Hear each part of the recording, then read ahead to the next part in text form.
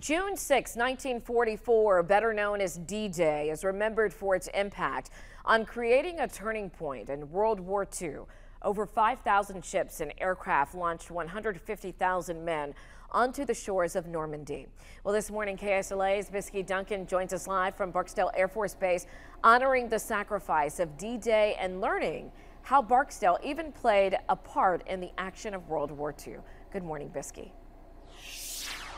Good morning, Dominique. That's right. We've been learning all morning. You know, Barksdale Air Force Base was officially dedicated in 1933 and would go on to serve as a training base that would train the 8th Air Force, and they would go on to serve in D-Day. And many men and even many women also involved in sacrificing and helping to support the cause. So we are actually here today with base historian Jan Micheletti, who's telling us a little bit about how Barksdale continues to honor World War II. Correct. Today is D-Day, and of course we want to keep all our veterans in memory. So we have our museum open, and you're welcome to come and visit anytime between between 8 and 3 p.m.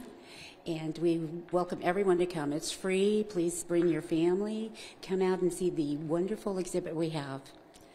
That's right. There's so many different things for you to check out while you're here. You know, earlier we were in front of some of the dress uniforms. Right now you're actually getting a look at some of the artwork that was done by Roy Grinnell, an amazing tribute to the men and women. But as you go throughout the museum, you will see the propaganda from World War II. You'll learn a little bit more about the history and how the women, the spouses, were also involved. Correct. Just come on down and walk around. You'll be more than happy with everything you see. We've got so much history to share with you. Absolutely. And as you mentioned earlier, you definitely want to bring some water with you if you go outside to check out those static displays as well. Right. We have 21 aircrafts out there, so come on by. The B-17, B-24 are part of the World War II history. So come on down and enjoy everything that we have to offer.